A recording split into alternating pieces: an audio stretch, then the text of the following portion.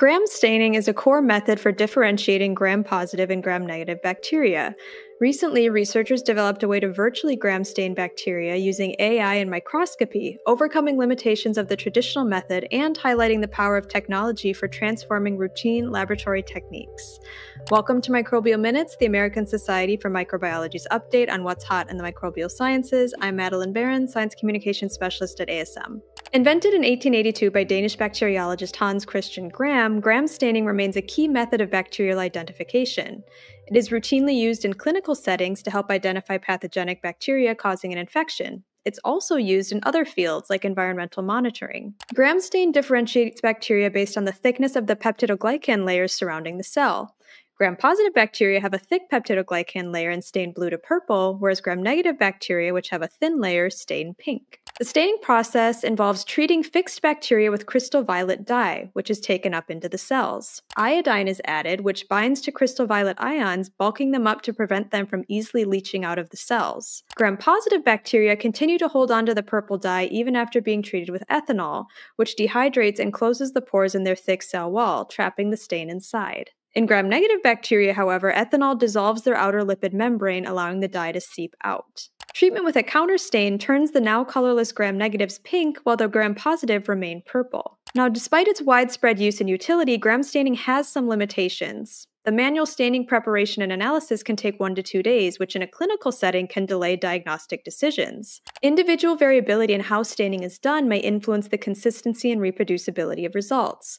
How experienced someone is, whether the sample is prepared properly and/or is of good quality, and differences in reagents and timing can influence staining results and ultimately how those results are interpreted and used. As for all laboratory assays, the chemicals used in gram staining must be handled with care and may pose a safety risk if handled incorrectly. These limitations, coupled with the rise of AI, have led scientists to question whether we need the chemicals at all.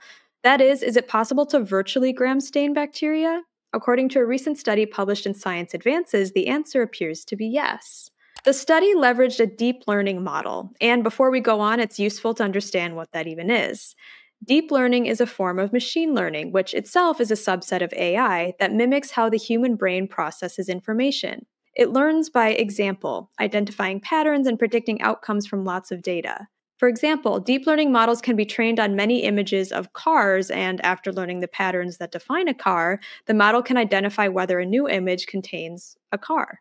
In this study, researchers trained a deep learning model using stacked dark field microscopy images of unlabeled bacteria, as well as corresponding bright field images in which the bacteria had been gram stained using traditional methods. The experiments used 2 bacteria, either alone or mixed together: E. coli, a gram-negative, and Listeria innocua, a gram-positive. The goal here was to teach the model features of gram-negative and gram-positive bacteria using the dark field images, and to match those features with the corresponding gram stain, so that when shown dark field images of unstained bacteria it had never seen before, the model could correctly classify the cells and virtually color them based on this classification. And it worked really well. Comparing virtually stained images to the same slides that had been chemically stained revealed a high level of visual agreement. You can see in this image that the chemically and virtually stained images are essentially identical. Quantitative evaluation of the virtual staining method supported these results. The model made mostly true positive predictions for each bacterial cell, that is, predictions that matched the chemically stained images, with few false negative and false staining predictions, which, respectively, describe when a bacterium is present in the chemically stained image but is missed by the model, or is stained incorrectly by the model. Overall, the model had a precision of 95.5%, indicating it is good at marking cells as stained when they are actually stained. It also has a high recall of 96.5%, which points to its ability to find almost all the stained regions in an image. Now, in conventional gram staining, classification depends on the thickness of the peptidoglycan layer. Is the same true for virtual staining? Dark field microscopy captures light that is scattered by bacterial cell walls, and because of their different cell walls, gram-positive and gram-negative bacteria scatter light differently. The differences in light scattering captured in the dark field images is used by the model to classify the bacteria. Other spatial features of the bacteria are likely also involved in the staining and differentiation process. The scientists note that their virtual staining method offers several benefits.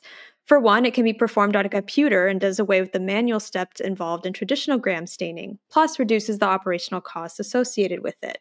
Within that vein, the method is less sensitive to human errors and variability and chemical variations, allowing for higher consistency.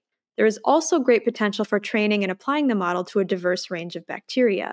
Now, there are some caveats to the approach as well, one of which is that the accuracy of the predictions depends on the quality of the images used for training.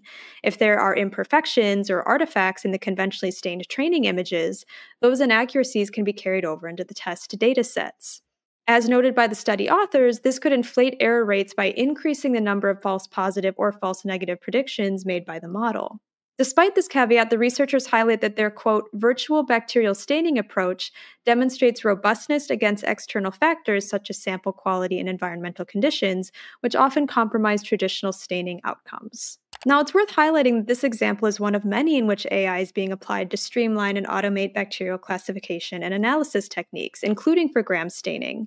For instance, a recent study in the Journal of Clinical Microbiology described a method for using deep learning to analyze conventionally stained whole slide images of blood cultures, which is a manual and time-consuming process. The study explored how well the model could classify gram-stained images of gram-positive and gram-negatives of different morphologies, showing it achieved an accuracy of about 85%. The scientists note that future work will focus on expanding the size and diversity of the training dataset to improve model accuracy. There's also been explorations into using AI to differentiate antibiotic-susceptible and resistant bacteria, which we covered in a previous Microbial Minutes if you want to check that out. Ultimately, as technology continues to advance, so does our ability to transform some of the most tried and true methods for examining the microbes around us. And that's all for today. If you liked this video, be sure to subscribe to ASM's YouTube channel for more Microbial Minutes. As always, I want to thank you for listening, thank Ray Ortega for production, and I'll talk to you next time.